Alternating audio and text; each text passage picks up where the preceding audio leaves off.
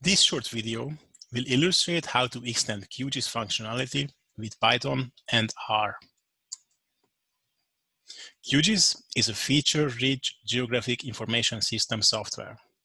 It is a well-established software that dates back to 2002.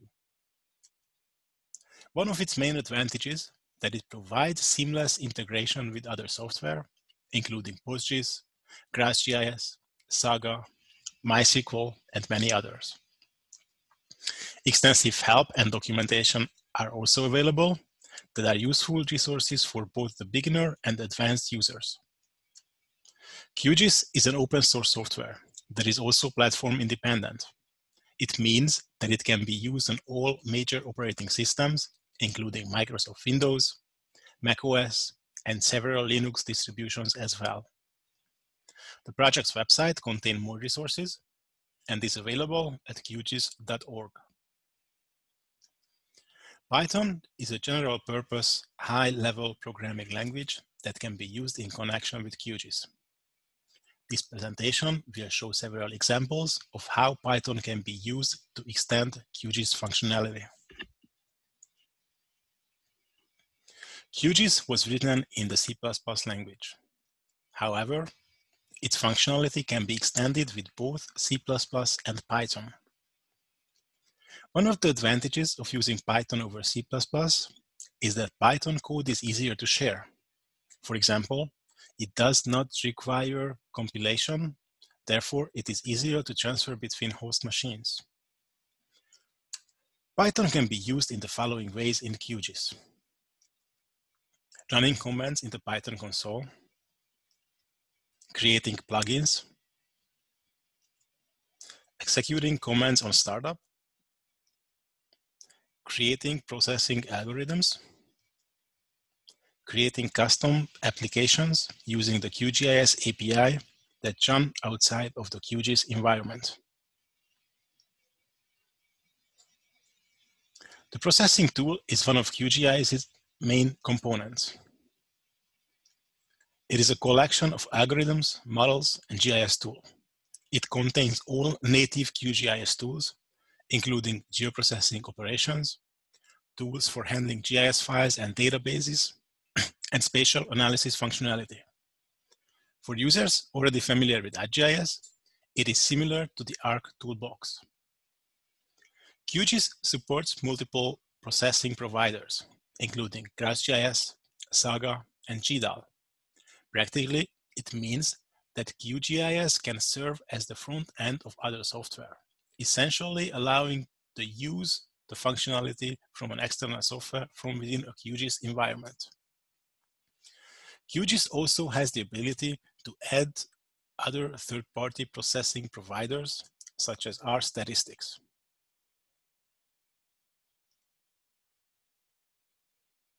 One way to use Python in QGIS is through the Python console. It can be opened from the Plugins menu by selecting the Python console menu item. Interacting with the software and its environment is done through the QGIS interface class. The iFace variable is an instance of this QGIS interface class. For user convenience, the following lines are executed by default on console startup. These lines import the necessary modules and submodules to interact with QGIS, including the iFace variable.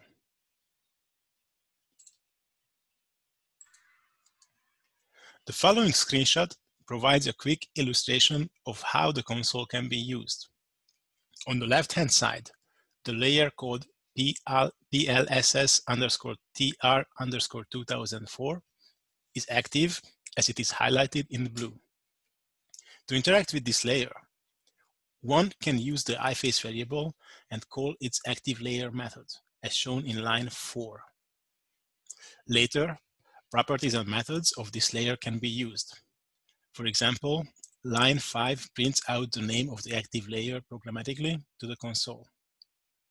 Similarly, line 9 extracts the number of vector features in this layer.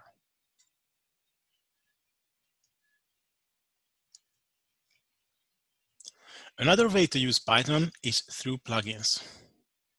QGIS comes with some default plugins, such as the Database Manager, Geometry Checker, and the Processing plugin. External plugins can also be installed through the official plugin repository, which is shown in the screenshot, and through local installation as well. Many other plugins use Python.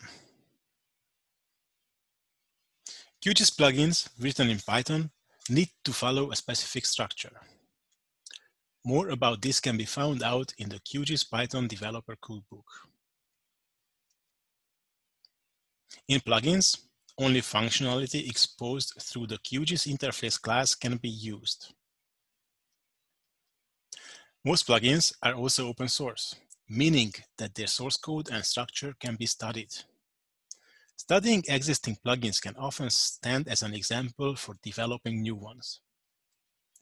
More information about QGIS plugins is available at plugins.qgis.org.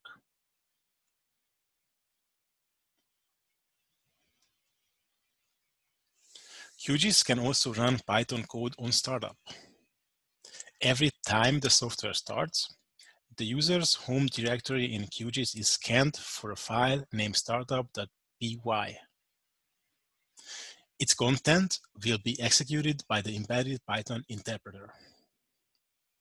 This method is useful for customizing the QGIS interface every time the software opens. In this simple example, a few lines of Python codes are used to add a custom menu item to the QGIS interface. More specifically, it will add a new menu option that will open the web browser showing the QGIS Python Developer Cookbook website. As we can see, external Python modules can also be used in QGIS. In this case, the module web browser is imported. This module controls the operating system's internet browser. Other parts of the code define a function that opens a website. Furthermore, it binds this function to a newly created menu item in the default help menu. Following is a few examples of using Python in the QGIS software, including the example shown on this slide.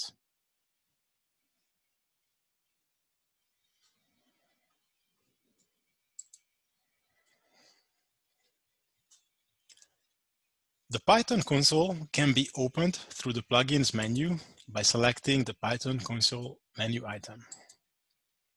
This will open a tab in the middle of the screen.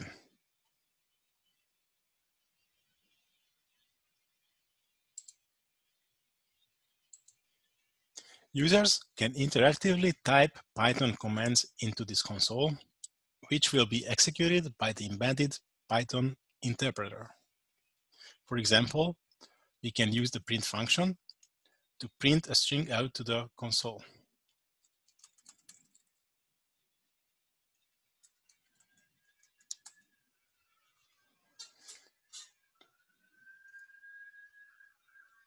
We can also access the active layer through the iFace variable, as it was mentioned in the presentation.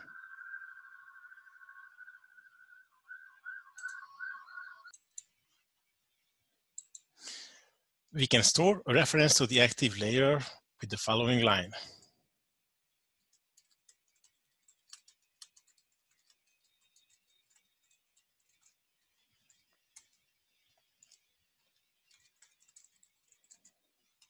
As we can see, the variable called myLayer implements the QGIS vector layer object.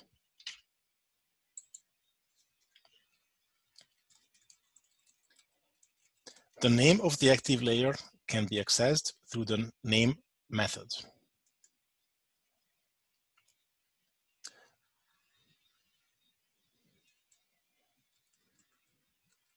It is also possible to extract the number of vector features in this layer.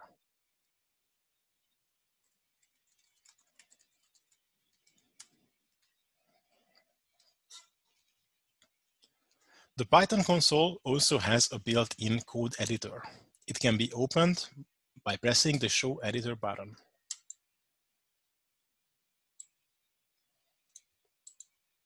More comprehensive Python code, a script, can be constructed in this window and also executed by pressing the Run Script button.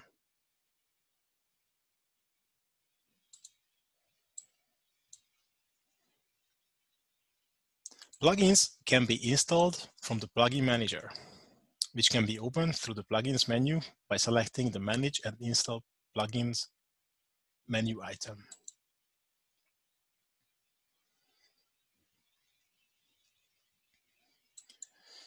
Users are presented a list of available plugins that can be filtered by name.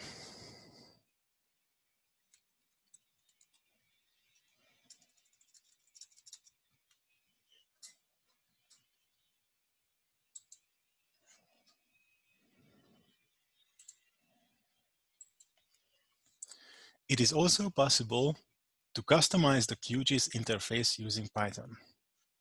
For example, we can add custom menu items. As it was shown in the last slide in the presentation, we can add a custom menu item into the Help menu. By typing the code into the Python console,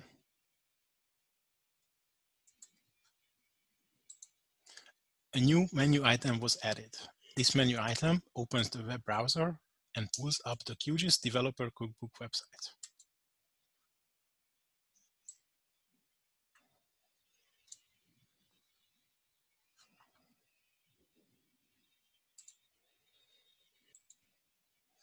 As it has been mentioned, R can also be used as a processing provider in QGIS.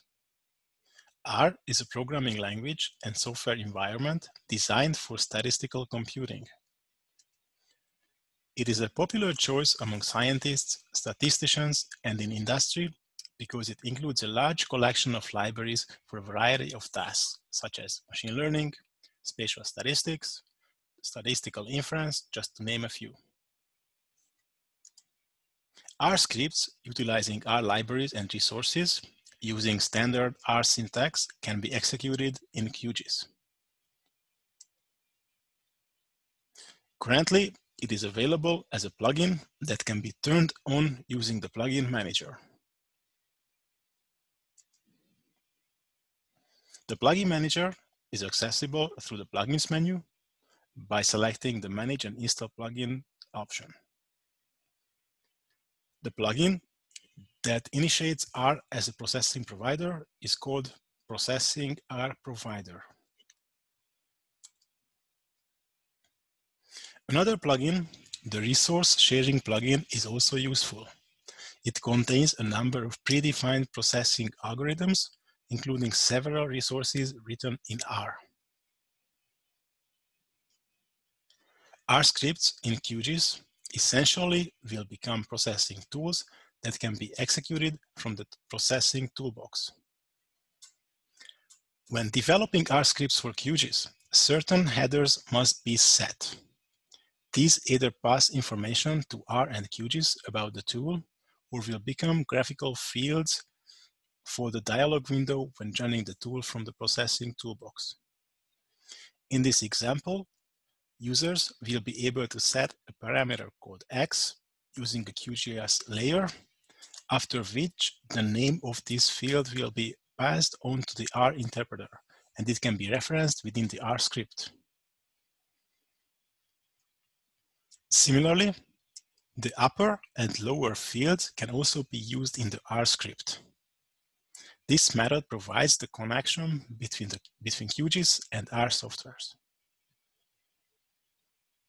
Next, we will see how to enable R as a processing backend in QGIS. To use R as a processing backend in QGIS, first the plugin must be installed and turned on. It can be done from the Plugin Manager, which opens from the Plugins menu by selecting the Manage and Install Plugins menu item.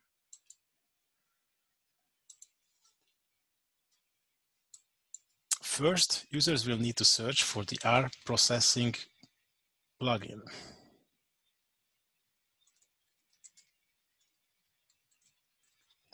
It is called Processing R Provider. By selecting the checkbox, users will be able to install the plugin. Once installed, it will also appear in the Installed Plugins tab.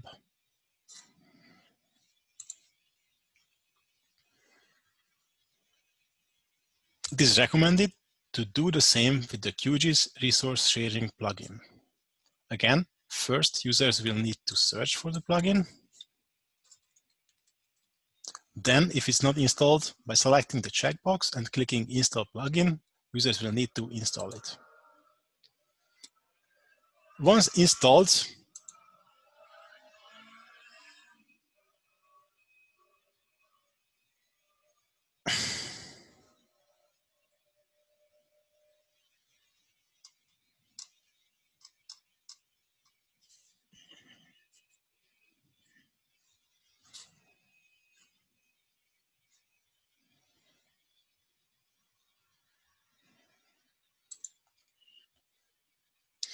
installed, R will appear as an option in the processing toolbox.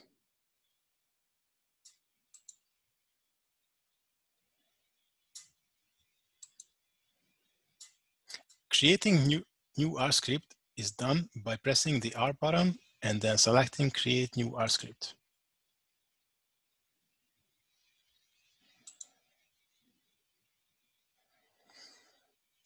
Since the resource sharing plugin is also installed, several predefined R scripts will appear in the processing toolbox that are ready to use.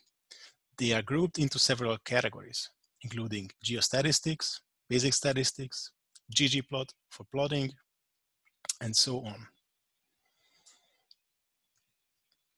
For example, we can select the point pattern analysis and check the Monte-Carlo spatial randomness tool. This tool will run a Monte-Carlo test for the point patterns. It is based on Ripley's K function.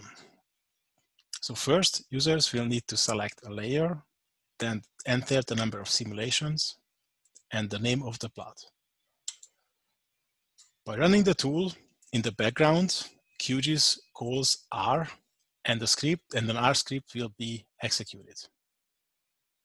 Once done, the result will appear in the results viewer.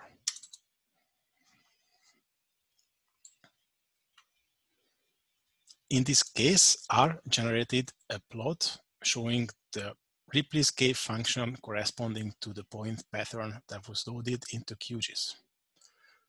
This way, we connected QGIS and the spatial layer that was loaded in the GIS software with R as a statistical modeling software.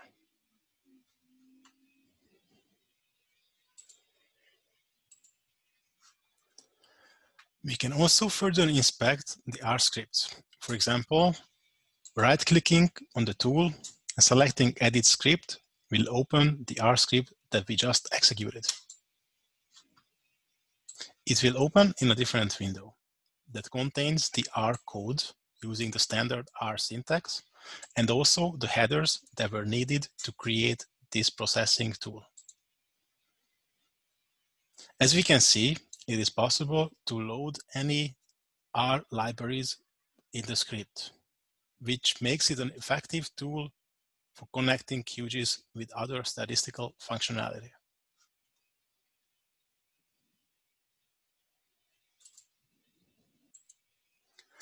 This presentation showed examples of how QGIS can be extended with both Python and R.